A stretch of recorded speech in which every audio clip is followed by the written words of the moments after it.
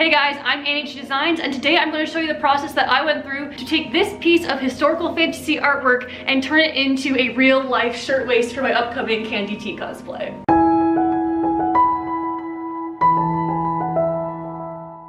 Alright, so to get started on this dress, or this two-piece dress I guess, because it's actually going to be a skirt and a top, it is going to be essentially a very shortened walking skirt and a shirt waist. But to get started on that, I'm going to need to make the patterns. I luckily have my own self-made blocks. I've used this before on this channel as well. This is what I used to make my Rico cosplay. What I'm doing is going to be essentially quite simple on this one. I'm going to close off these darts and just get rid of them completely. And then I'm going to put some pleats or tucks in instead. I haven't decided 100% quite yet. But shirtwaists are not, they're fitted, but like they're not super fitted, if that makes sense. They don't have all the fitting lines that you normally see on a bodice. Like this actually, what I'm wearing right now, even has a dart on the side. This doesn't have that kind of stuff. Very loose, because they had that very loose blousey shape. A shirtwaist is the start of the blouse that we're more familiar with now. So there isn't too much there, but what there will be is a lot up here, because there's gonna be pin tucks and such. And the sleeves are also going to be very interesting because they're big and voluminous down here and fit a little bit more fitted down here. But we're going to start on the shirtwaist, or at least try to get it going a little bit here. I'm very excited for this part of the project because the dress is definitely one of the bigger parts of the entire costume, of course. So let's get into the patterns. So I've decided this time around I'm going to show a little bit more of the pattern making process because a few of you were more curious about it last time. The piece you see me tracing out was made by me from scratch and is to my measurements. It's not perfect, but I do adjust it every once in a while. And the first thing I had to do on this particular pattern was get rid of this giant shoulder dart because it was not necessary for this design at all. So you can see that I'm folding it out, and then I'm going to retrace the shoulder and also the armhole so that it matches perfectly and adjusts for the changes I've made by folding it out. I use a combination of two French curves in order to actually get the armhole back to the shape it used to be in.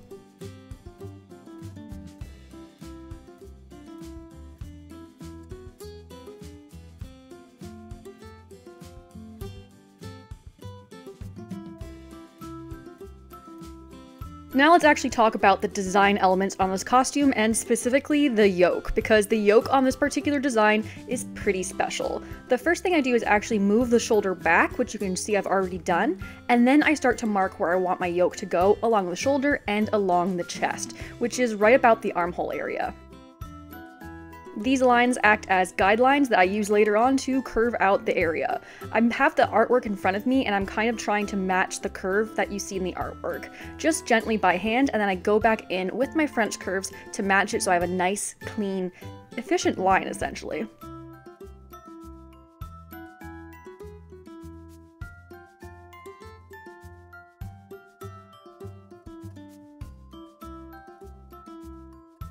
Now this yoke has detail in the form of buttons, so here are the buttons that I end up using, and I'm measuring them so I know that they fit on the final piece. I also have my lace trims nearby so I can measure them and just mark out where all the details are going to go because this particular yoke has a lot of detail on it. I actually use the artwork on hand to actually measure out and see how many different pin tucks I'm going to need and how many areas and where the lace trims are all going to land in the final thing. This piece is simply a guideline piece that I will later cut out and recopy so I can get all those pin tucks in because the pin tucks require more fabric.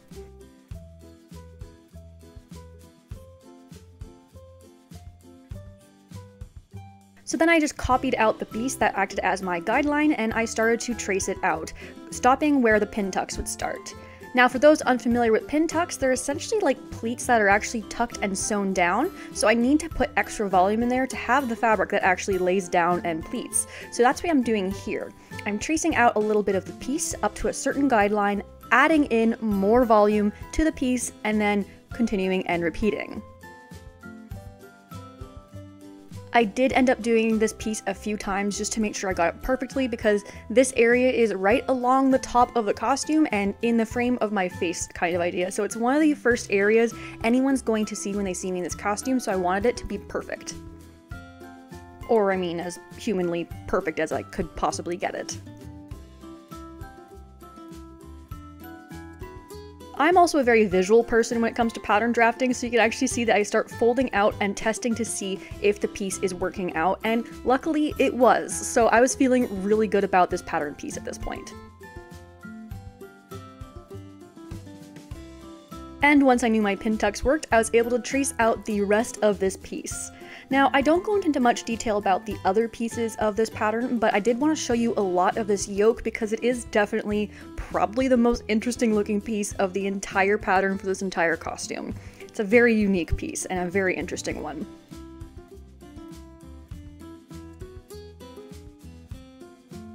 So I was going to knock up the whole thing, but I'm actually going to stop there. I need more room at the hips. I need more room on the front. But this area worked out nicely. What I'm going to do is I'm going to go rework that pattern completely, especially on the front. Then I'm going to remock it up without all this stuff up here because I know this works. King, stop trying to get in the closet, you silly boy. Get. Thank you. It half worked, so that's great. I'm gonna go make my pattern modifications and we're gonna go from there. All right, so I have tried it on and I did notice a few issues, but this is mock-up number 2. It's a lot better. This area is not gathered down just because I was just testing out some gathering, but the shape overall is let go please. It is way better to the garment I am attempting to make here. I did notice some fit issues. So you'll notice that this is pulling forward a little bit. This needs to be more rounded for this to work out. So my bad, when I lowered down this neckline, I made it a little too pointy and it's creating this little issue here. So I need to round that out. I was also experiencing the dreaded armhole gaping, which is a really annoying problem, and there's 2 ways to fix it, and I'll probably do a little bit of the both. So I need to take like a little wedge out of the shoulder and I need to take a little bit out of here, possibly all the way across. I actually might have too much space in this upper chest area. But besides that, it's looking pretty good. You can see that I did not do like the full-on mock-up because I knew this area worked out. So I don't need to completely alter this over here or anything. And honestly, I don't think I actually need to make a completely new mock-up after I alter my patterns. I'm going to take this apart, remove what needs to be removed, probably sew this down so I don't have to like cut into it or anything, and alter here. But the shape is looking good and it's now just like your basic fitting issues that I'm fixing, which I'm pretty happy about. This is the most annoying part of stuff because I'm also fitting it on myself, on this mannequin, without a partner or anything, so that makes this very difficult, but I'm managing. So we are in my bathroom right now because I am wearing the mock-up. It's not done up 100% properly, so there's a little bit of issues with that, but the big gaping problem is now gone. There is some extra fullness here still, but that is mostly because this is a blouse. So I have all this nice, all this is nice up here, but it's here that I'm really happy with. This will never 100% match your neck because of course it is a straight line onto a curved area, but it is not like pulling forward like it was before, and there's not this huge like inch of gaping hole. The shoulders are back, and yeah, this is looking very good. This was a good idea to take a tuck out of here, and I'll just be cutting that out of the pattern basically. So there will not be a tuck line on the final garment, but I'll cut it out of the pattern and then smooth it back out again. It has turned out pretty good. So this part of the bodice is now a finished pattern, which I'm very happy about. I'm now gonna go pin it back onto the mannequin, and now I'm going to actually make the sleeve mock-up, one sleeve mock-up, to see how it works. And if it works, then it's ready to go into the final fabric. If it's not, then I just have to alter the sleeve patterns around a bit. I'm looking forward to seeing how the sleeve looks in here. There is still some extra ease in here, and like I said, it's not like form fitting because it is blouse, but I'm excited to see how this goes into a sleeve. So the second sleeve is now in, and this one is way better. It fits better. The shape is way nicer because the piece is now, it's rounded at the bottom. It creates this nice shape right here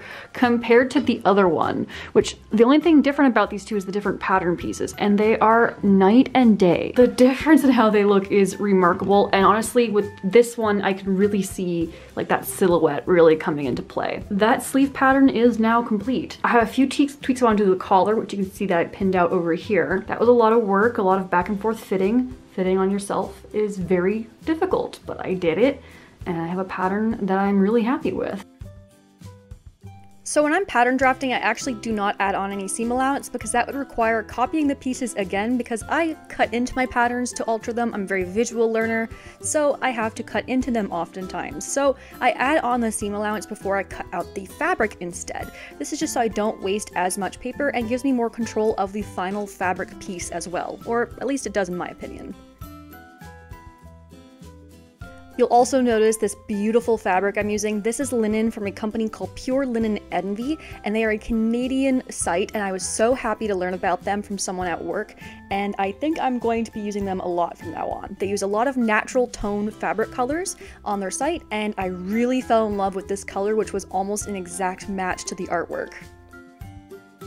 Here you can also see that lovely little weird yoke piece and how it ended up turning out. Definitely an oddly shaped piece, but it ended up working out beautifully. And this one has a little bit of a smaller seam allowance because it is such a delicate piece.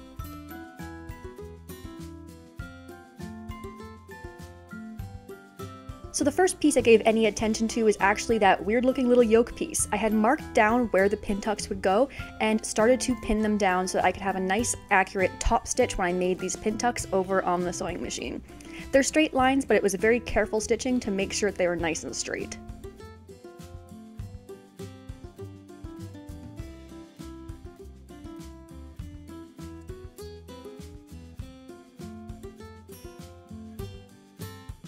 I am currently being so picky on these pin tucks. I've taken out the front ones like twice already because they're just not parallel, and I'm trying to get them parallel. They were perfect on the mock-up the first time I did it, but now that I'm actually doing the real thing, it's being picky. It's just the two center ones, and I'm just, gotta get them just right, but yeah, to the seam ripper. So once I fixed up all my pin tucks and was happy with them, and also did the same for the back pieces, I put the shoulders together so that I could make a welt seam on this particular piece, and then I could start to add on other things later. A welt seam is basically sewing a seam normally and then folding over the seam allowances. I ended up stitching down the seam allowances by hand because I really like how that finish looks, and you don't see any top stitching on the outside of the garment, which this is again right along the shoulder and right along the area that frames my face, so I want it to be nice and clean. And I like hand sewing. As for laces, I'm using two different laces. This one's a vintage one that comes from my boyfriend's grandmother, and I only had a little bit of this one, so I had to be very careful with the way I pinned it on and used it. As you can see, because of the curvature of the shoulder area, I had to be very careful in manipulating the fabric around that shoulder seam, but it ended up going on quite smoothly. I stitched down both sides of this little piece. The second lace I used is also technically a vintage lace, but not quite as vintage as the other one, but this one needed to be cut down in order for it to actually be appropriate for what I needed it to do. So I cut it down to size so I could have just the right look of this nice little scallopy looking lace. Now it's not an exact match, and neither is the other one to the fabric, and the other lace actually has some aging on it, which I think adds a lot of character. This also went on by being top stitched on in a very similar manner to the first one. And again, I really like how these look texture-wise. They just add so much to this area of the costume, and so much personality too.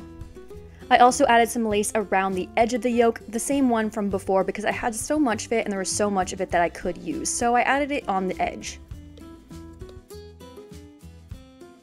Now, another very notable point of the yoke is the ruffle. So first I had to cut out the strip and then hem the edge because I couldn't hem it once it was already ruffled. So hemming first was a must.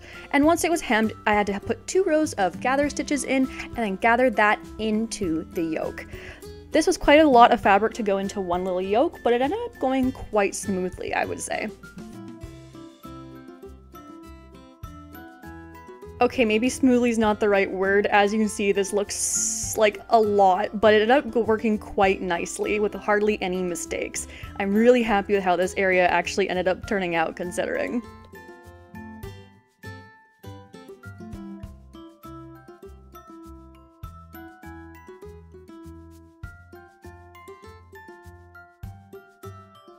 Alright, so this is the point that I got to yesterday, and honestly, like, it to some people might not look like much, but this is a ton of work, and you know, this is almost a day's of work, and I am super happy with how it looks.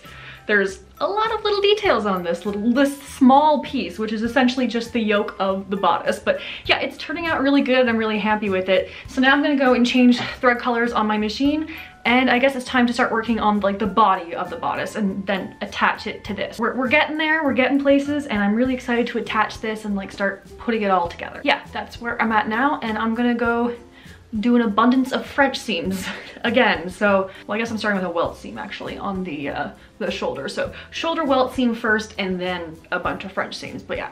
gonna go work on that now. Now, I will admit I was a little nervous for this part of the yoke because conflicting curves are never very much fun. They require a lot of patience to get right, but I did end up getting it in the first try. There was also a lot of seam allowance to deal with, so I had to use my Femori cutlery scissors that I got at the World Cosplay Summit because they were the sharpest and best options to get all of that extra bulky seam allowance out of there. Because, just like the shoulders, I was planning on putting a welt seam, which required sewing down and folding in all the seam allowances. So if I had not cut down all the excess seam allowance you saw before, this would have been such a bulky seam right on the chest, like right on the area that you would see, and you'd just see a little bump and a ridge all around this yoke, which I did not want.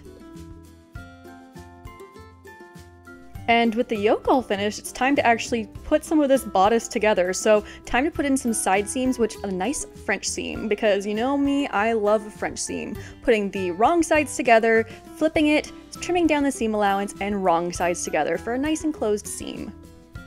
They are just so satisfying, and I was really glad to do a little bit more French seaming, as always. Now, time to deal with where the darts used to be on this particular bodice. Now, instead of darts, I'm treating them like little pleats or tucks. So I'm marking where the dart edges usually would have been, and then I fold them and enclose them in together in the same direction, which ends up making a nice little flat tuck in the end. This kind of bodice usually has a little bit of a flatter back, a more fitted back, while the front is a lot more blousy. So this is the best way for that flat but still loose and blousy look, and you see it a lot in some of these historical garments. And once I was happy with my little pleated tucks, I brought it over to the sewing machine and simply top stitched them down into place so that they would stay nice and secure and not move around on me. At this point, it was also a good time to work on the hem of this garment. Now, this is not something you're going to see on the final costume because it's going to be tucked in, but I still made sure it was nice and clean. And now I'm pressing over some edges along the center back to make the back facing. Now, this is a little button placket of sorts, I guess you could call it, where I fold in two edges along some lines that I had thread marked earlier. These end up folding in and make a nice secure area that holds on to the eventual, well, I didn't put buttons, but snaps. And how did I secure down these folded edges? Well, by hand, of course. I could have done this by machine with a nice top stitch, but I just really like the way slip stitching looks on the outside of the garment and on the inside, and again, I just really enjoy hand stitching. You would be surprised how fast I've actually gotten at slip stitching. I felt like this would take me an hour, and I think it maybe took me 20 minutes total to do both full center backs of this. I actually went quite quickly.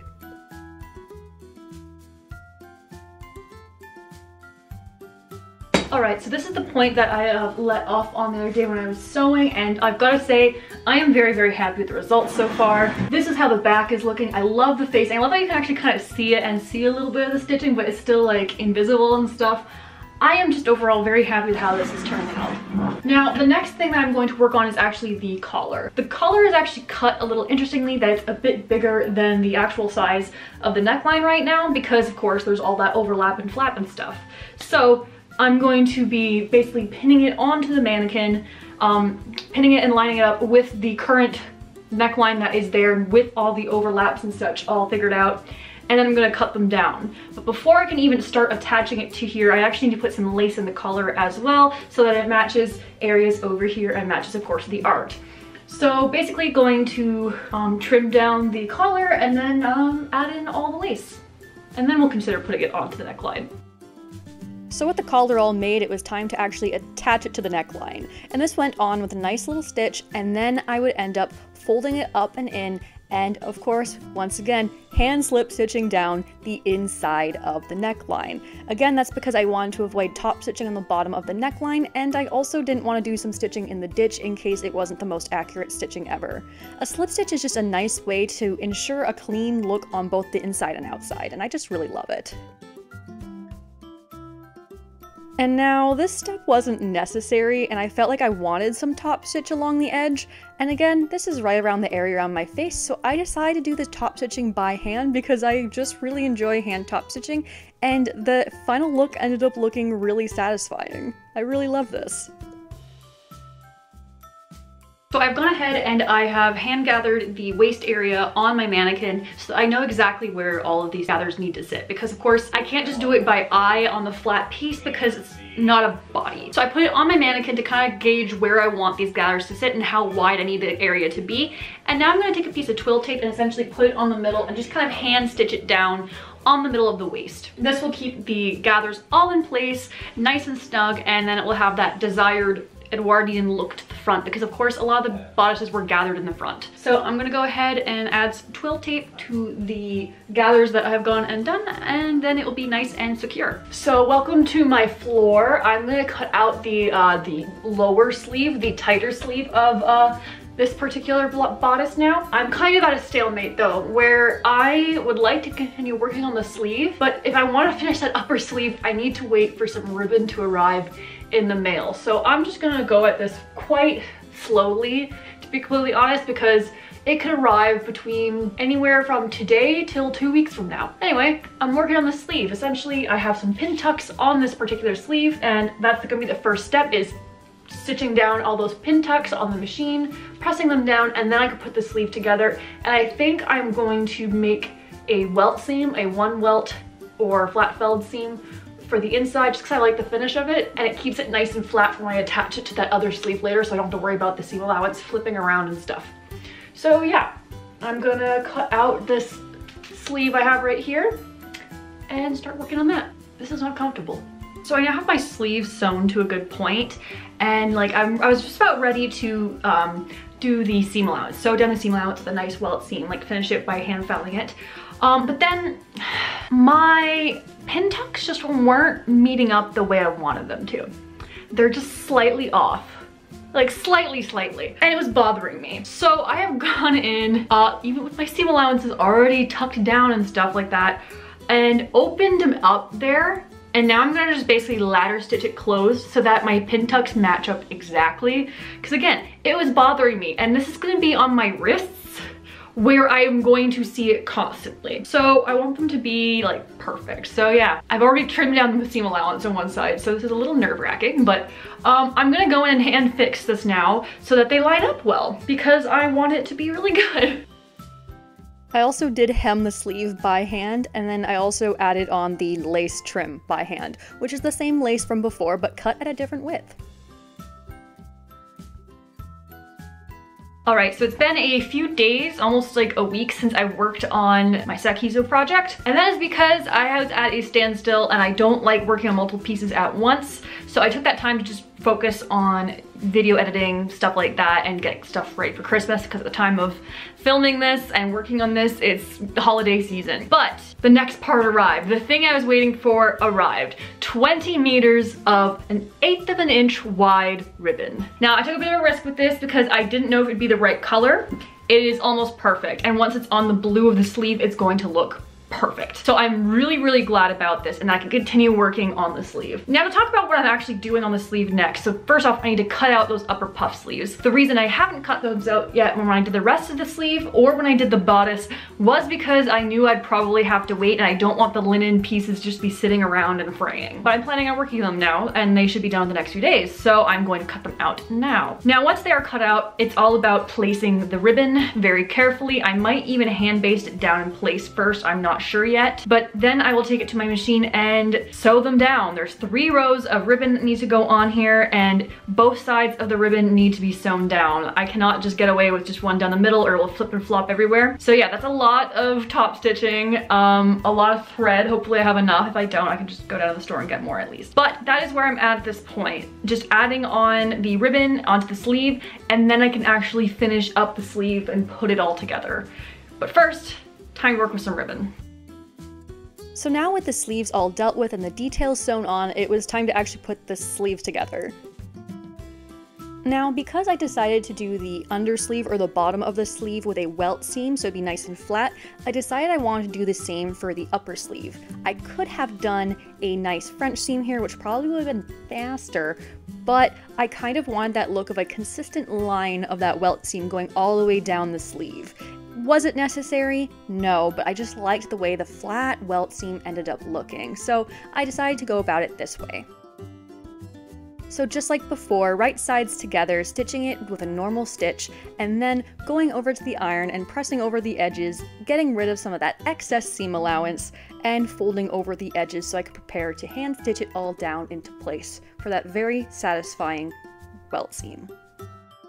Or I suppose flat felled seam, depending on who you ask. Both of those terms can work, it's the same term.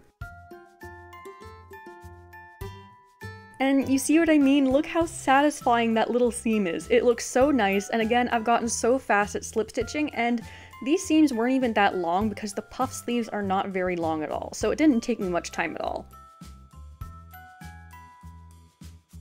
Now let's turn these puffs into actual sleeves and attach it to the bottom sleeve. That required gathering the bottom into that small little bottom sleeve seam. So with a gather stitch and pulling it in and then attaching it to the bottom sleeve.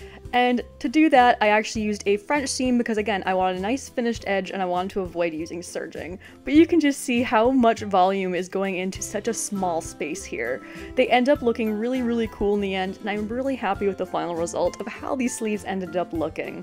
And the French seam was also very satisfying, and the flat welt seams made it very easy. Just look at them, they look so good, I'm so proud of these. And of course I actually had to attach to the bodice, which again I also did with a French seam, which was ruffled in and gathered into the armhole. Again, a lot of volume going into a lot smaller space, but not quite as small as the arm from this undersleeve was before. These again were also French seamed in, a nice clean finish for a nice clean sleeve. I am so happy with how these ended up looking, and I just love how clean the inside of this garment also ended up looking as well. I'm just overall very proud of it and the work I put into it. Which is exciting. Instead of using my tripod, I'm using the new sewing arm right now, which is very convenient and I like it a lot.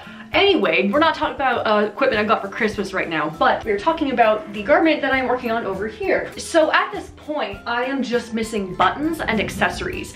And if you remember from my video about my hat, I made this little orange gem. And I made it along with the orange that's on the hat. And I need to attach it to this. Now I've gone ahead, I remember I bought some buttons that were in a brassy, coppery kind of color. Well, I realized they were not the right color, so I went and spray painted them. And I spray painted this pin back at the same time. I now need to attach this little gem into the pin back. Now, here's the thing. A friend of mine actually pointed this out to me recently when they were over, and they suggested that I actually paint the back of this silver before I attach and glue this on with a clear glue.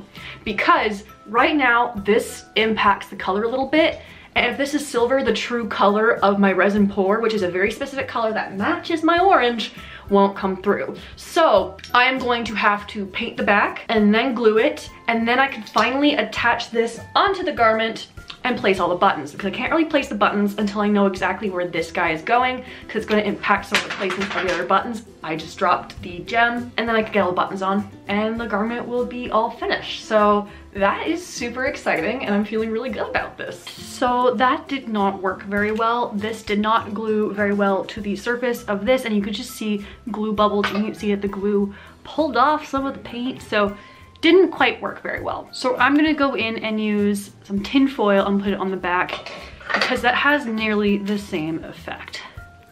Look how nice that looks. I've seen this trick a few times, so it's gonna give me the same effect, but I won't have to paint it, and hopefully it will work better with the glue. So I'm gonna try this out and see how it works, but this hopefully it does. So I guess third time's the try, because that also did not work. You know, I sent a message to my friend who is a glue fiend and got some more advice, and I'm going to try scuffing up this, repainting it silver, because obviously the silver has all come off. I'm going to try essentially using some other resin to just cast it to the brooch. Basically using other resin, some clear resin as glue, and putting it in the little divot because it's slightly rounded. And putting it there. Hopefully third time is the charm. Gosh, this is just a process.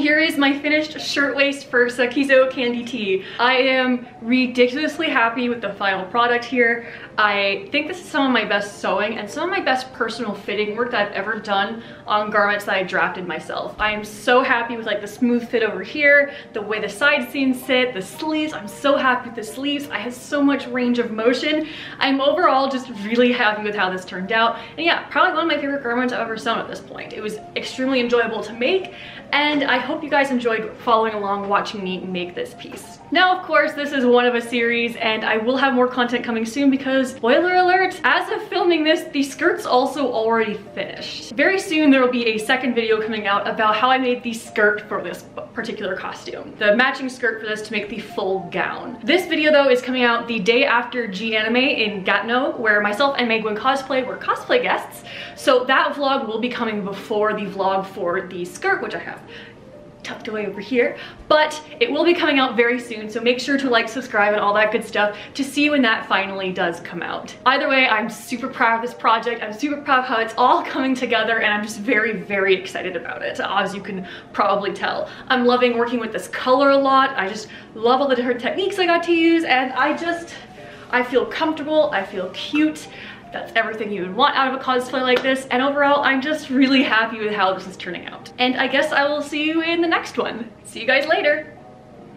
Also, one of my goals for this costume was that I'd be able to put on as much as possible without any assistance, and I can confirm, despite there being snaps down the back, I can put them all on alone, which is why I opted for those over hook and eyes.